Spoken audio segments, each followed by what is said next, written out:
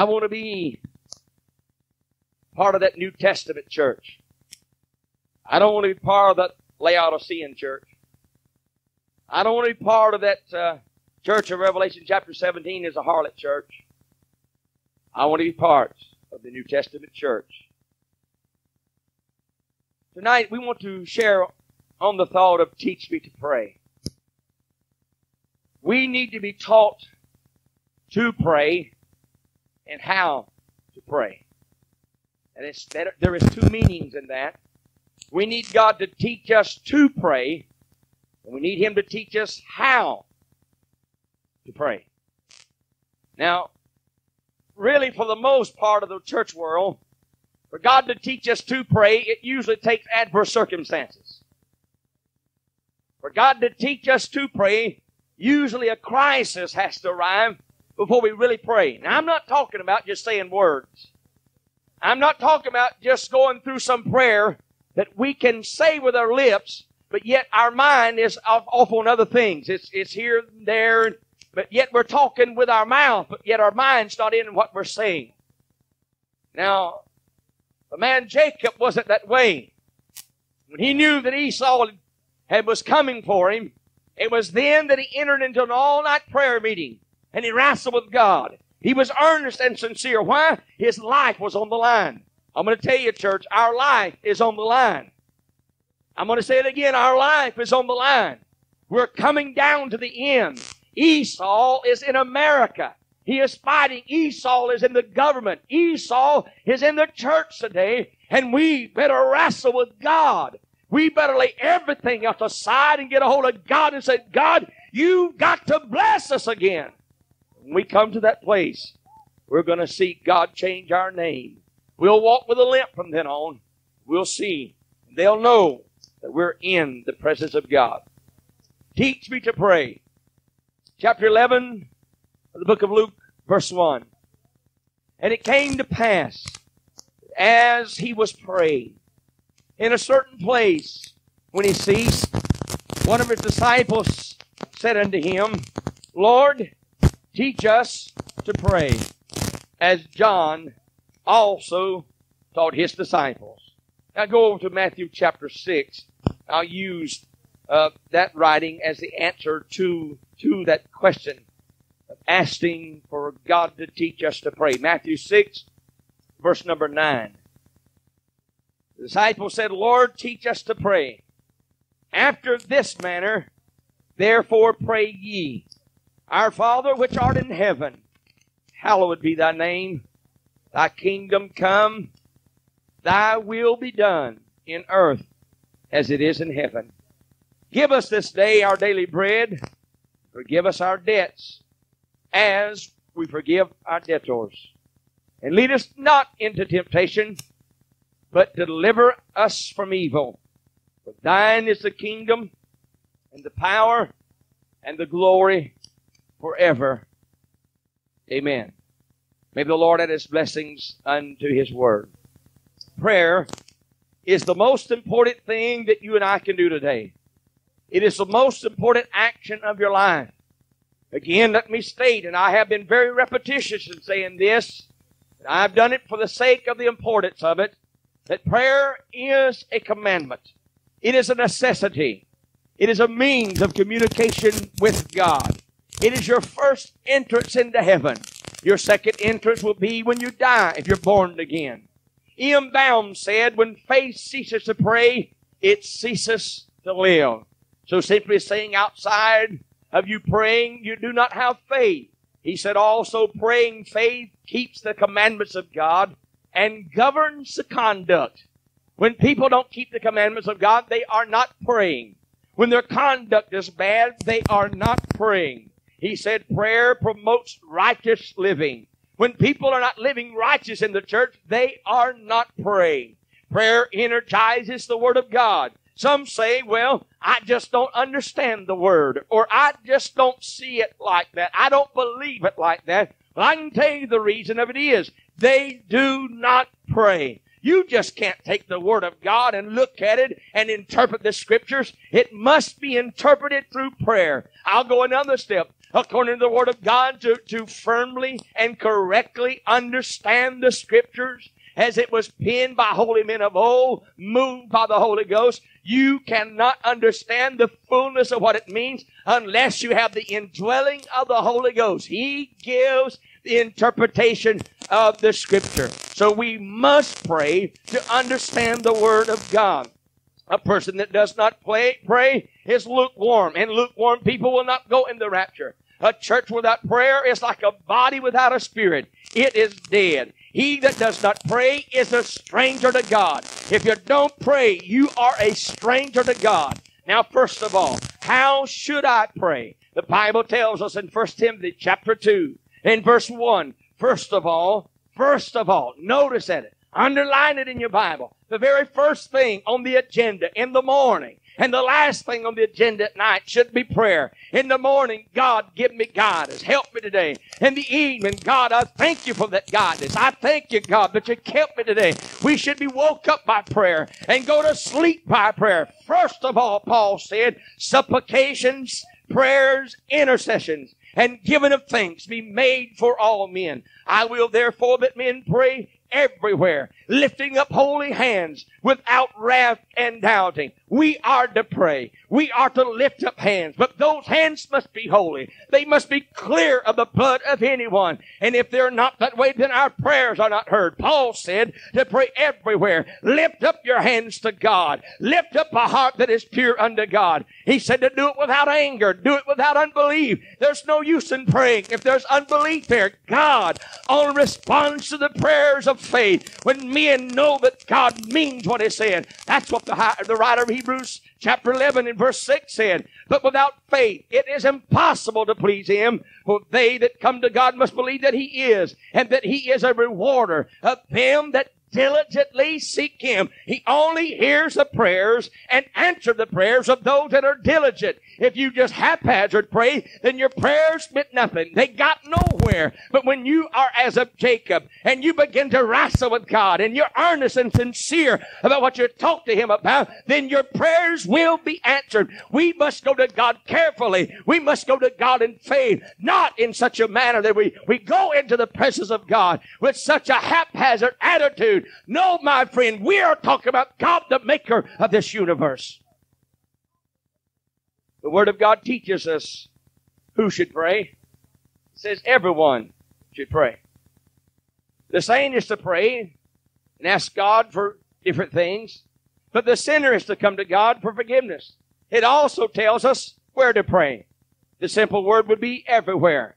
You can pray on your job, in the car, at the house, in the bed, at church, at the table. We are to pray everywhere. How long are we to pray? The Bible tells us to pray always. It tells us on other occasions they prayed all night. In Romans 12 and 12, it talked about continued instant in prayer. We are to pray. I know you say, I can't pray too long. I can tell you the reason. You have not disciplined yourself to pray. You must discipline the flesh. If you don't do it, then the flesh will rule you. You must take charge of the body. As Paul said, I have beat this body into subjection. I have made it do what I want it to do. I have taken control of the body. The appetite of the body does not control me. I control the body. And the church must once again come back to that place. And then it tells us in the Word when to pray. In Psalms 55 and 17, we're to pray morning and noon. At Mark 11:24, he tells us to pray when you desire things from God. Pray. James said to pray when you're afflicted. He tells us to pray for the sick. He tells us to pray during trials. Pray when pain comes. Pray. We are to pray always. There should not one day go by for a saint of God that they do not pray. I'm talking about really praying. I don't mean reciting some kind of prayer that you have the ability to say it. No, I mean really praying. The Word of God teaches me I must pray. When the disciples come to Jesus, He must have been observing Him. He watched Jesus as He prayed. And the disciples said to Jesus, teach us to pray. In verse number 2, it tells us when we pray. Now, that tells me something. It is saying not if you pray, but when you pray. Prayer is not an optional thing. It was not something that they thought about, well, if it's convenient, if I think about it. No, he said when you pray, and it tells them how to pray. In chapter 6 and verse 9 of Matthew, after this manner, therefore pray you. What manner? Here it is. He gives them the manner for you to pray by. First of all, he said, our Father, who the saints, the one that created the universe, your provider, the one that is in authority, the discipliner of the church, the one that is God himself. We are talking to God. You'll get nowhere in your prayer life until, first of all, you discover the fact you are talking to your Father. You are talking to your provider. You are talking to the one that loved you and gave his only begotten Son for you. When we get a hold of that, our attitude before God will then be different. And then second, he said you are to pray, hallowed be thy name. That word hallowed means holy. The writer of Isaiah said, he is the high and the lofty one whose name is holy. His name is not love, though he is love. His name is holy. That is the leading characteristic of God, and that is he is holy. And when we rediscover that again, we as those that would be lukewarm or cold and indifferent, you will not go into the presence of God and with such a attitude when you realize God is holy. He is a holy God. But the church today does not recognize him as that one that is sacred. You know, your lifestyle of worship, your lifestyle of serving God is determined by your concept of God. Your concept of God, your lifestyle is a direct reflection of your concept of God. If you have the wrong concept of God, then your lifestyle is wrong. If your concept of God is that he's just a big Santa Claus and you can get by, then that's how you're going to live. If your concept of God is a genie in a bottle, that when you need him, that he's there, you go to the lamp, you rub it, poof, out he comes, you give him your commands, he gives it to you. Then that's the kind of lifestyle you live.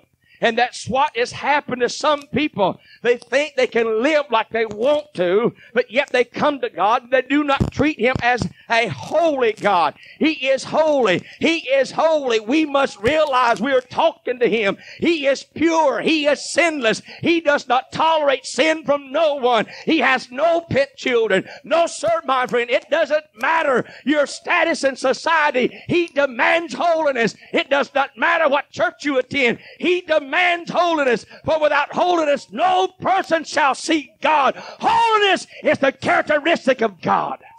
It is his name. God is to be revered. He is to be honored.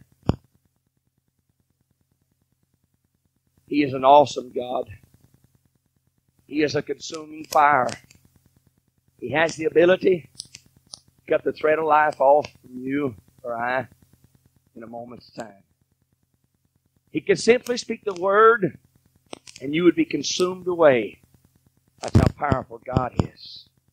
That he had such power that he just spoke the word and the worlds and the universe was formed. That's God. The same one, Jesus Christ, the Word of God, when he comes back in the Battle of Armageddon, he's not going to use an atomic weapon. He's not going to use something that the United States has built. But Jesus Christ will speak with such authority, riding on the back of that white horse, that as men stand up, their eyes will consume away in their face.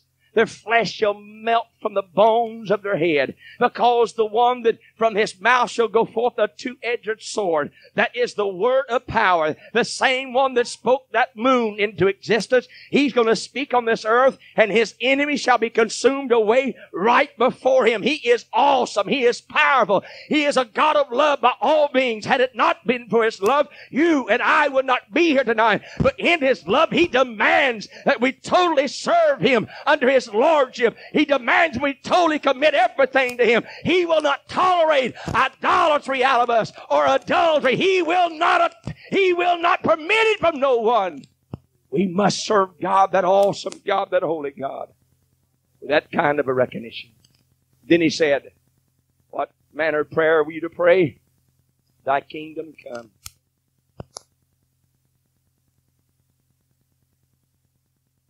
When's the last time you prayed that way? When's the last time you prayed for God's purpose to be accomplished in your life? When's the last time that you prayed for God's presence on this earth? That's exactly what Jesus was talking about.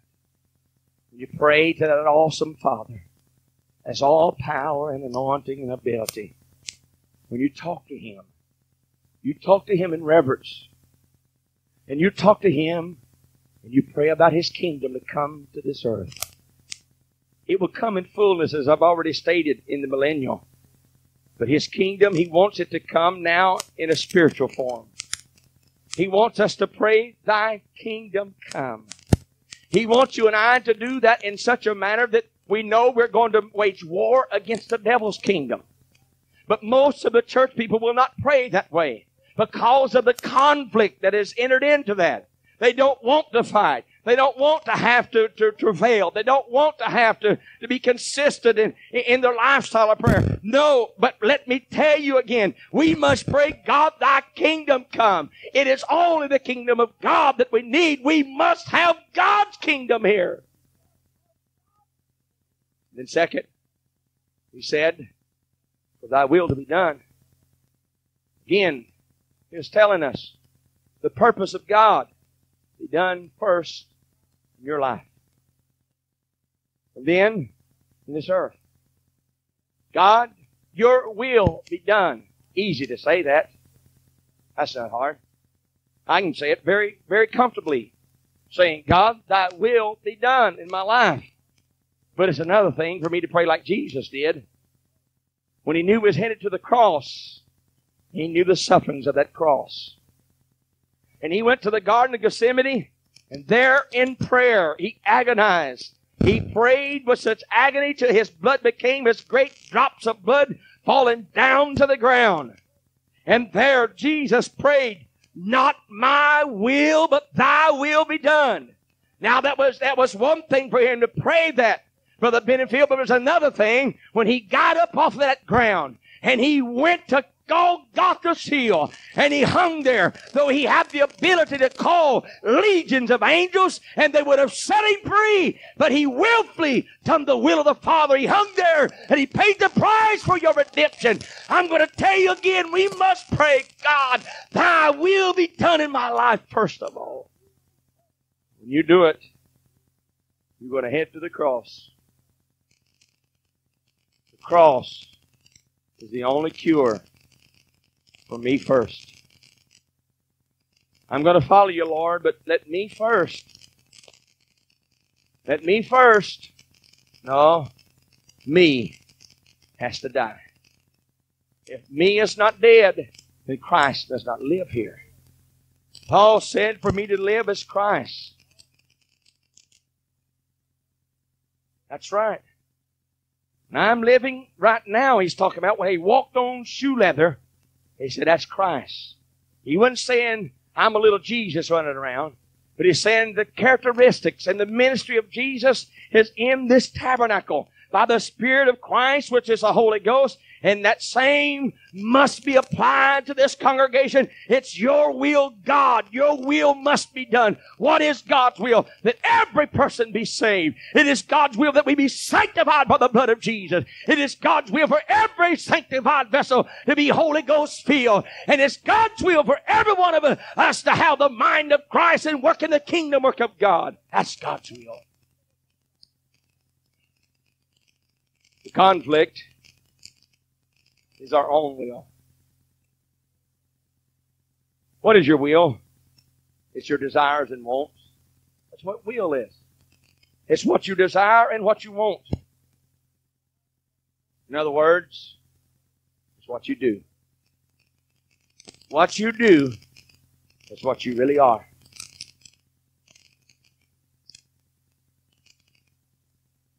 Somebody said a hypocrite, somebody that just don't act themselves on Sunday. They just not themselves on Sunday. Because they live some other way. the rest of the week. What is God's will? I've heard people, and they've got in the prayer line before, or they come during the altar service and they say, Brother Larry, I want you to pray for me that God will let me know His will. I want to know what God's will is in my life. And I don't understand what they're saying. I can relate to what they're saying. They want direction. I want to tell you, friend, God's Word is His will. And if you don't read His Word, you'll never know His will. What is God's will? The laws and the commandments of God's Word in His will. That's His will. He put it in the Old Testament. It's in the New Testament. It is the will of God to keep the commandments of God. Then, it is the will of God. We live in total obedience to Him. Sometimes it's going to mean sacrifice and suffering. When's the last time that we prayed like James said to pray? He said in James 4:15, for that ye ought to say, if the Lord will. If the Lord will, we shall live and do this or that. When's the last time you prayed that way? When's the last time before you began to take off and go somewhere that you inquired, is this your will, Father? We don't. You need not to look at me like that. We don't. We just do what we want to. We just make our mind, I'm going so-and-so, and we go. We say we're going to do so-and-so, and we do it. But James said we ought not to do that. James said we ought to check in with our Father first. And say, Father, is it your will for me to go there? Is it your will? Now, I can tell you, folks, He ain't going to tell you not to be in revival. You don't have to ask Him that.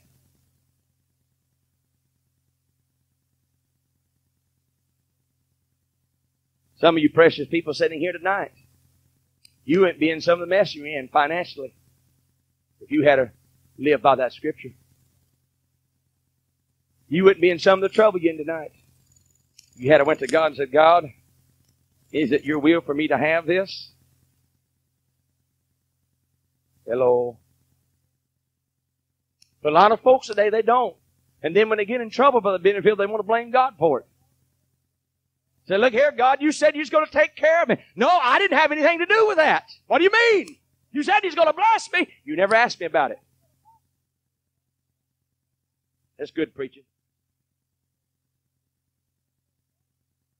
They get themselves so strapped down and so tied down financially, they don't pay tithes. And if they do, they go out and complain about it. And they can't give in offerings. And they dare not give to missions because they're so tied up. And if we'll just go to God, He said, your will for me to have this house, God. I'm going to tell you there's times He's going to say no. He said, your will, God, for me to have this car. There'll be times He'll say no.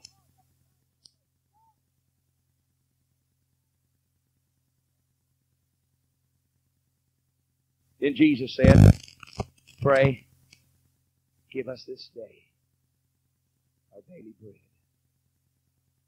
I shared that with you the other night in one of the messages. He's teaching dependence upon God. That's what He's trying to train us to live by, is dependence on our Father every day. But you didn't go to the refrigerator and open it up and pray there'd be something in it. You knew it'd be there. So we don't pray, give us our daily bread. But He said to do that. Well, I'm the one that made it. No, He gave you the strength to get it. How do you know? Well, He can cut it off overnight. He can cut off the source of strength. He can put it in such a manner you couldn't even swing your feet out of the bed tomorrow morning. So we need to pray, God, give us our daily bread. And then He said to pray, forgive us our debts. Before we can get anything else done, we got to forgive our debts. Oh, God, forgive those, God, that have trespassed against us. There's no use of God praying and saying, God, forgive me my debts. Forgive me my sins. Until first, I've forgiven those that have done me wrong. Then He said, lead us not into temptation, but deliver us from evil. What are you saying to your church, Jesus? He is saying to you and I to ask for guidance. Ask for the leadership of God. Ask for wisdom from God. Ask for God to give you instructions. This is the role model prayer. It was not the Lord's Prayer. It's the prayer of the disciple. It's the prayer for the church. God, lead us, guide us, teach us, and deliver us. Set us free, God, from the schemes and the traps of the devil. When's the last time we prayed that way? God, deliver me from the schemes of the adversary that He set for us. And then He gives the reason. For it is your kingdom, and it is your power, and it's your glory forever. It's yours, God. The church is yours, God. It is your kingdom. It is your power, and it is your glory. All of it belongs to Him.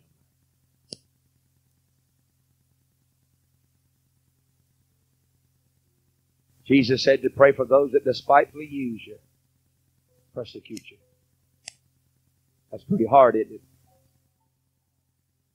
You know somebody's done you wrong, or they're doing you wrong, or they're talking about you, trying to destroy your reputation. Jesus said to pray for them. James said to pray one for another. When's the last time that the Macclenny Church has really prayed? Even so come Lord Jesus. When's the last time we prayed that way? When's the last time that we really got away with the Lord? We said to the Lord,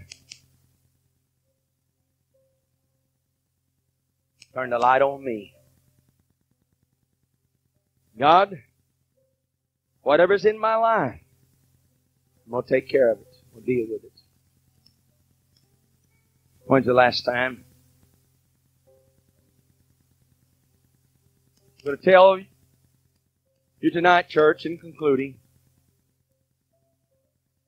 the spirituality, the power of this church is determined by its amount of prayer, consistency in prayer.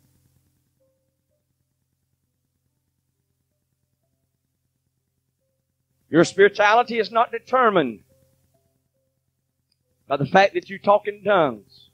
That does not determine your spirituality. I've watched some people in the Pentecostal church have the ability to turn tongues on and off like a faucet.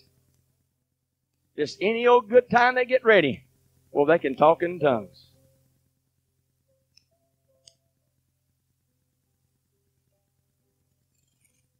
Our spirituality is not determined by signs and wonders. Because that would be the very platform that the Antichrist will deceive the whole world with lying, signs, and wonders. Your spirituality is not determined by your ability to perform a miracle. The spirituality of the Macclenny Church of God is determined by its prayer meeting. You are no more spiritual than your prayer life.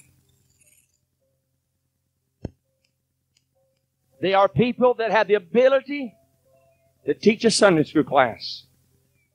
They have the ability to study and put things together that sounds good and is good. But they have no lifestyle of prayer.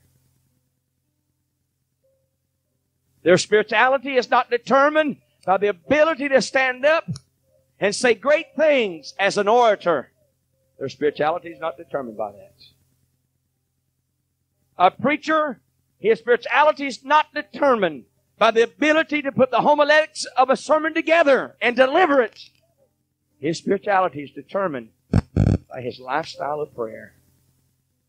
And the devil don't want us to know that. He don't want you to know that. He'd rather us live in such a manner that we let the preacher or somebody else do our praying. Or just let me get in a service and let God's power begin to move, and I feel something move in me. I feel sensational feelings. And I go away, feel good about going to church, but yet it doesn't change me. I have no lifestyle of prayer. Then we take it as God is sanctioning the way that we live. I say it must be all right. He blessed me tonight. Only 2 people made it through the wilderness. The rest of Israel eat the manna that fell 6 days a week. Drank from the same rock, the same water. Caleb and Joshua did. But only 2 of them went into the promised land. You can go through a Pentecostal service, go through a church formalities. We can go through the form of worship. We can go through sensational feelings and still miss the rapture. We can eat and drink from the same fountain that others did and feel good about it and still miss heaven. And that's what God has brought within Him, that reality. Your spirituality and power is determined by your prayer life. All saints pray. All of them. All saints pray consistently. If you're not praying, you're either backslid or you're on your road way to backsliding. Prayer is your only hope. America is depending upon you and I to pray.